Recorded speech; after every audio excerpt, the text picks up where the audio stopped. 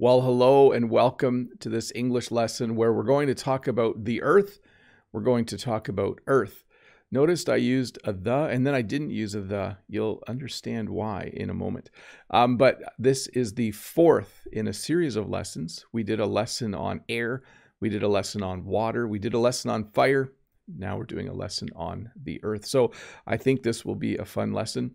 I don't know if you realize that when I do the research to make the slides, it's actually fun for me to do that. I think one of the reasons that I became a teacher is because I actually enjoy learning new things and putting lessons together and then teaching people like you. So welcome to this English lesson where we're going to talk about the earth. So earth, you'll notice that I have two slides here. I have earth, and then I have a picture of someone putting a plant in dirt or soil. So we refer to the ground as the earth, okay? So there is earth all around my house. The lawn grows in the earth that is on my property. But we also use the word earth to talk about the planet Earth. So just a slightly different meaning for the word. Again, you can talk about earth as basically all of the dirt that you see outside, all of the soil. But you can also use the word earth to refer to the planet that we all live on. So hopefully you understand that distinction. We live on earth, but there is a lot of earth around my house, okay? So that's the slight difference. When I talk about earth in the sense of dirt, I mean stuff that looks like this. Dirt is usually brown. Dirt is found in every single country in the world. Dirt is simply what you will find if you look underneath the plants that are growing outside. And in some areas, you can just see the dirt. There is a field across the road from me. And yesterday, the farmer was in that field. And so it's just a big field of dirt right now. At some point, he will plant something there. So I'm not sure if you know what this person is doing, but they're riding a dirt bike. So when you have dirt, you can buy a type of motorcycle that's called a dirt bike, and you can use that to drive around in the dirt. And you get a little bit of dirt on you when you do it, but I'm sure it's quite fun. So what is the difference between dirt and soil? So soil is the kind of dirt that you use when you want to grow things, okay? So if you go to a farm, you could say the field is full of dirt. It's a big field of dirt, but you would probably more accurately say soil, okay? So I said the farmer worked up the dirt. The farmer has the field across from me ready to plant. It would probably be more accurate to say the soil is ready to be planted.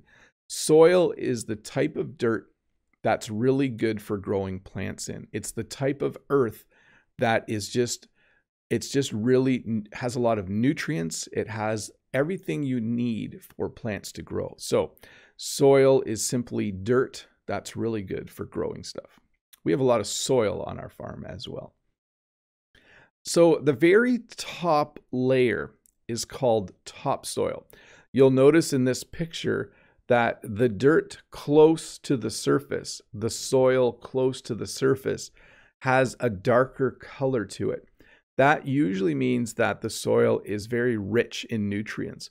You'll notice that when you go lower, this is actually called subsoil, but that's a different slide. The soil is a slightly different color, but everywhere you go in the world where they grow crops in fields, they'll talk about how much topsoil they have. There are parts of Canada where there is lots of topsoil, and there are parts of Canada where there isn't very much topsoil. The more topsoil you have, the better your crops will grow. My farm has an average amount of topsoil. We also use the word land to almost always refer to any piece of property that doesn't have buildings on it. Let me explain. Around a town, there will be fields, and we will simply refer to it as land. And sometimes people will say, I'm going to buy a piece of land and build a house. I'm going to buy some land and build a house. And what they mean by that is they're going to buy what you could call a field, but it can refer to any piece of property that has no buildings on it, okay? So anyways, we live on a very large piece of land. So when you talk about a farm, you can also use the word land. We sometimes call it farmland as well. But land is a word we use to refer to any place where there's no buildings. And there's usually something growing there, depending on where you live. If you can grow crops on a certain piece of land, we say it is arable. So the amount of arable land in the world is finite. That means there's only a certain amount of it. So it's very important that every country takes care of their arable land. You need to take care of the soil, the land, the fields where you can grow stuff. So if you say oh, I have a piece of land for sale, and someone says, and it's arable land, that means that you can grow crops on it. There's a couple kinds of soil. By the way, I hope this lesson isn't too boring. I found it fascinating, but it is a fairly specific topic. So hopefully you enjoy it. I know I always enjoy teaching them, but let's keep going. There are a couple different kinds of soil, actually more than two, but I'm simply going to talk about clay and sand. Clay is actually a very, very fine soil. I know it might seem like sand is very fine, but clay is actually a very, very fine soil, and it can get muddy very easily, and it can hold lots of water when it gets wet. The soil on my farm is mostly clay. Another type of soil is a sandy soil, or sand itself. Sand doesn't hold water very well. In fact, water goes through sand very, very quickly. So a couple of different kinds of soil: clay soil and sandy soil. I didn't add the Y there, but I think you understand what I mean. And then I mentioned this earlier. This is the topsoil. And if you go down far enough, you have what's called the subsoil. The topsoil is good for growing stuff. I think I'm covering up my mic. The subsoil is not great for growing stuff. And then if you go deep enough, you get to what's called bedrock. So in Canada, we have bedrock at a certain depth. If you dig far enough into the ground, or if you drill far enough, you will hit bedrock. When they build large apartment buildings, they usually drill down so that they can hit bedrock, so that the building has a solid foundation. Where I live, they often drill down to bedrock because there's water and natural gas available down there. So bedrock is if you go down far enough that you hit rock. If you've ever played the game Minecraft, I think if you dig far enough down, you hit bedrock. Todd and Dave can confirm that for me. I haven't played Minecraft for a long time. Let me see here where I'm at. Yeah, let's do two more and we'll do some questions. We can also buy soil. So if you need some earth to plant something in, you can go to the hardware store or almost any store at this time of year and buy a bag of soil. And that is a special kind of soil that you use to grow things in pots. So if you had some pots and you wanted to plant something and you know that things grow in good earth, you would go and buy some potting soil and put it in the potting soil in a pot. And then of course, anytime it rains, the earth gets muddy. When dirt or soil gets a lot of water added to it, when it rains, or even if you let your garden hose run by accident, you end up getting a lot of mud. Mud is simply dirt or soil or earth that has gotten very, very, very wet. So again, this is not a scientific lesson, so please don't get annoyed if I'm wrong. But to me, the crust of the earth is the very thin top layer of rock and a little bit of soil, okay? So the earth has several layers. The top layer that we all live on is called the crust of the earth, or the earth's crust. When you have bread, the outside of the slice of bread, or the outside of the loaf of bread, is called the crust. The earth also has a crust, and it's the topmost thinnest layer. Let me make this slide bigger so you can see. the crust of the earth. So the top layer of rock and that little bit of dirt we would call the crust. Underneath the crust, you have what's called the mantle. So the mantle is the part of the earth between the crust and the core, which is actually my next slide. So the core of the earth is the hot center of the earth. So there's probably more layers than those three, okay? But for the simplicity of this lesson, we have the crust of the earth, or the earth's crust, the mantle of the earth, or the earth's mantle, which is below the crust but above the core. And then we have the earth's core, or the core of the earth, which is the hot center of our planet. I'm going to talk a little bit about earth moving equipment. So earth moving equipment is the type of equipment that they use to move the earth around before they build things. So you have all kinds of different equipment that humans have invented to move the earth. And it's called earth moving equipment, or you might just call them earth movers. So we have what's called a grader. A grader is a machine that they use. It has a big blade in the center, and they use this to kind of smooth out the dirt. When they make when there's a place where they're going to put up a parking lot, they will often have a grader come in, and it will move all of the earth that it needs to in order to make things perfectly smooth so that they can build a parking lot. Sometimes we even see graders. We have dirt roads where I live, and in the summer, late spring, early summer, a grader will come to level out the dirt road again, because sometimes there's lots of potholes and puddles. We have a machine called a bulldozer. A bulldozer is a tracked vehicle. Instead of wheels, it has tracks, and it is a type of earth mover that's used to push dirt around. So it has a big blade on the front. A bulldozer is a very powerful machine that is used to move dirt simply by pushing it. And I think because it has tracks, it can push really, really hard, because tires would spin really easily, but the tracks have better grip. Hey, Thamizini, thank you so much for becoming a member of the channel. That is very awesome of you. Thank you very much for that. If you have watched any of my GeoGuessr live streams, which I do on my other YouTube channel, we almost always see an excavator somewhere.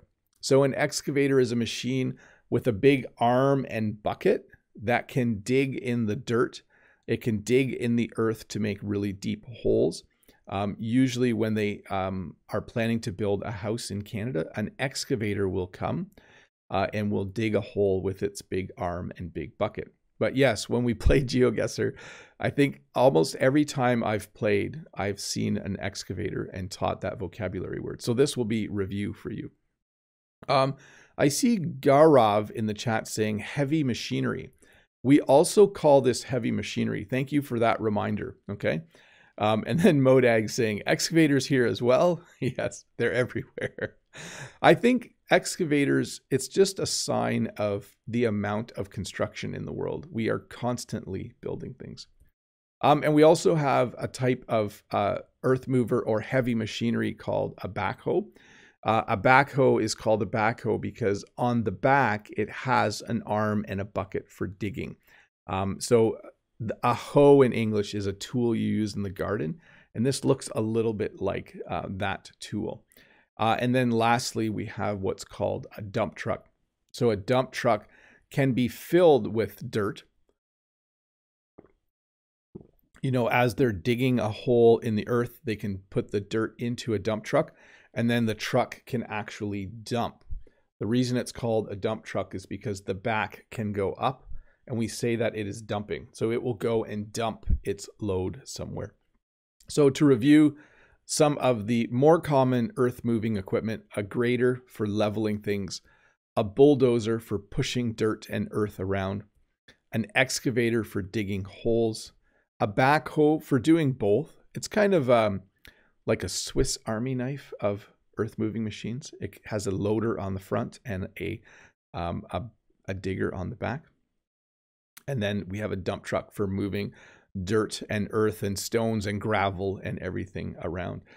These were some of my favorite vehicles as a child. I would always like seeing them go by on the road. I think a lot of kids like dump trucks and excavators and all those kinds of things. Brent says, I'd love to do an English lesson from a moving dump truck. That would certainly be a lot of fun. Hey, so we mentioned earthworms earlier. Hey, Art Game, thank you so much for the super sticker. That is very awesome of you. Thank you. Earthworms. So one of the reasons why, from that big list that Natalia gave of all the things that live in the soil, one of the reasons I said earthworms were my favorite is because earthworms are a sign that the soil is really, really healthy. It's a sign that the soil is a good place to grow things. So Jen and I grow flowers, as many of you know. When we work up the soil, when we work up the earth, we're always happy to see earthworms because it means that the soil has lots of nutrients in it. It has everything you need for plants to grow well. So earthworms are my favorite thing to see in the soil. We had a question about Earth Day. Earth Day takes place on April 22nd every year. And it is a day where we celebrate the earth. It's a day where people who, I would say you might call them earth keepers. That's a rare term, but someone who really wants to keep the planet healthy would celebrate Earth Day. Most places in the world, whether you are an environmentalist or not, whether you're someone who wants to make the earth better or not, people are usually aware of Earth Day, a day when we celebrate the planet. So sometimes the earth shakes and we call it an earthquake. Where I live in Ontario, Canada, we have minor earthquakes very rarely. So we have an earthquake every 7 to 10 years, and it's very, very minor. On the Richter scale, which is how they measure an earthquake, we're like the lowest possible. The last earthquake we had lasted about 2 seconds, and it just felt a little strange. But in some places in the world, they have major earthquakes, earthquakes that are really high on the Richter scale, and they cause damage to buildings, and they actually can cause people to become injured or to lose their life. So earthquakes are a very, very serious thing in some parts of the world and of great concern. Luckily, as humans get smarter, we build buildings that are better at withstanding earthquakes. We build buildings that are safer during an earthquake. So I think as time goes by, most of the world will become much safer. But even still now, earthquakes are very devastating, would be the best English word to use. So we had the word earthy come up in a question. When you say something is earthy, when you describe it as earthy, it has the colors of the earth, like the colors of dirt, the colors or it smells a little bit like it, okay? So there are times when, dirt itself smells earthy, okay? If you go outside right now and dig a hole with a shovel and smell the dirt, we would say it has an earthy smell. You can also describe a person as being very earthy. Usually an earthy person dresses in clothes that are very simple and straightforward. They don't dress in a lot of bright colors. And you would say they are an earthy. I think the best example would be back in the 70s, there were people in North America called hippies, and they were very earthy people. I think that's probably the right way to describe them. But more, we would use it to describe colors or tones or smells. So you could say, I painted my room, I painted my office, and I used a lot of earthy tones. I used a lot of earthy colors. So those would be like colors in the far picture, kind of that subtle look. Earthenware. So when you make things out of clay primarily, usually the type of soil called clay, there are specific kinds of clay that are really good for making pots out of. And we say they are earthenware pots, basically meaning that they're made out of earth, that someone went and they dug up some clay and they use that clay to make pots out of. So here you see some earthenware. We have many earthenware pots around the farm. We also call them clay pots. It's a little easier to say clay pot, but definitely.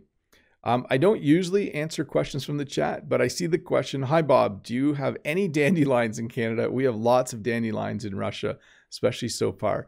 Yes, we do. A lot of, in French, is it dent de lion, or do you guys say pissenlit? I think one is a crude way of saying dandelion. I'm not sure, but anyways, I'm sure if you saw my field right now, you would laugh at the amount of dandelions. People who are from the planet Earth can be called earthlings, okay? You could say that we are citizens of the planet Earth. You could say that we are from the planet Earth. When you watch science fiction movies, people from Earth are often called earthlings. So this here is an earthling, someone who is from the Earth. So definitely we have a name for ourselves. We are all earthlings. So sometimes you'll see an alien in a science fiction movie say, earthling, take me to your leader, or something like that. Moise in the chat says, hi Bob, do you use fertilizer to grow flowers? Moise, we use the manure from our sheep and goats. So we compost our manure and we use that to fertilize our fields. And Lolly says, yes, dent de lion is pissenlit. Let's talk a little bit about continents. I should mention that I did do a lesson on the Earth 2 years ago. And so the next 3 slides, I think, are a bit of a repeat. But the continents are the large land masses that we have divided the planet into. And they are the parts of the Earth like North America, South America. Last time I talked about continents, there was an argument about how many there are. But my understanding is that there are 7. But I think in some countries you learn that there are 6 or 8. So we should see in the chat, in the comments below, if people comment on that. But my understanding is that we have the 7 continents that you see there. They are the large land masses that make up the planet Earth. We also have the Northern Hemisphere. The Northern Hemisphere is everything above the equator. The equator being the line, the imaginary line that divides the Earth in half to north and south. So we have the Northern Hemisphere and the Southern Hemisphere. I'm sure you guessed that was coming next. So I live in the Northern Hemisphere. Some of you live in the Southern Hemisphere. In the Northern Hemisphere right now, we're heading into summer. In the Southern Hemisphere, it's definitely getting colder. So funny, eh? It's getting warmer up here, but it's getting colder down there. We also have, like I mentioned, the thin line that goes around the Earth called the equator. We also have the Tropic of Capricorn and the Tropic of Cancer, which are, when the Earth tilts, they're the lines that were this, don't quote, this is not a science lesson. I'm not talking about the Tropic of Cancer or the Tropic of Capricorn, but definitely the equator is the imaginary line that is the exact center between the northern and southern hemispheres. If you want a science lesson, I'm sure there's other YouTube channels that will teach you more about the equator and the Tropic of Cancer and the Tropic of Capricorn. At the very top of our planet, at the very top of the Earth is the North Pole. At the very bottom of the Earth is the South Pole. The South Pole being in Antarctica. And the North Pole, I think, being just in the middle of a huge ice flow, although I should research that. Again, this is not a science lesson. It's just an English lesson. We also have this very curious invisible thing around the planet called the Earth's magnetic field. The Earth's magnetic field is what allows us to navigate using a compass. A compass always points to the north magnetic pole, which is slightly off from the North Pole, but close enough that it allows you to find out where north is. So a compass is a small round device with a magnetic needle in it, and it will point to the magnetic north because the Earth has a strong magnetic field. I don't think we fully understand the Earth's magnetic field, but it is very, very important to many, many things. The Earth rotates. The Earth rotates on its axis. Notice I changed the slide. So the Earth rotates at a certain speed. When the Earth turns one full revolution, when the Earth rotates one full revolution, we call it a day. So the Earth is spinning very, very quickly, and it's spinning on its axis. It's rotating on its axis. Notice I'm using different words here that mean the same thing. And one full rotation of the Earth equals 1 day, 24 hours. It's pretty cool. And yes, it spins on its axis. Now, interestingly enough, the axis is the center of the Earth from the north to the south, but the Earth actually tilts on its axis back and forth. So sometimes Canada is closer to the sun for a few months, and that's when we have summer and our days are longer. And sometimes the Earth is farther from the sun for a few months, and that's when our days are shorter and we have winter. So that is the tilt of the Earth. Let me just check one thing here. Sorry for the little pause. So Earth has seasons because its axis is tilted. Earth's axis is always pointed in the same direction, so different parts of the Earth get the sun's direct rays throughout the year. For example, in summer, the sun's rays hit that region more directly than any other time of year. So little explanation, mini science lesson about the axis. The Earth orbits the sun, so it takes us approximately 365 days to orbit the sun, and we call this a year. So the Earth not only spins on its axis, but the Earth as well is orbiting the sun. And one complete orbit gives us a year. And then we also have, when the sun comes up, we say it's the sunrise. But if you are on the moon, you will see what's called Earthrise. So you will see the Earth rise above the horizon. So if I get up early enough, I can see the sunrise. So when I get up, it's dark. I didn't get up that early this morning, but if you get up early enough, you will see the sunrise. If you were on the moon and you got up early enough, you would see Earthrise. You can see moonrise as well, I think, but again, this isn't a science lesson.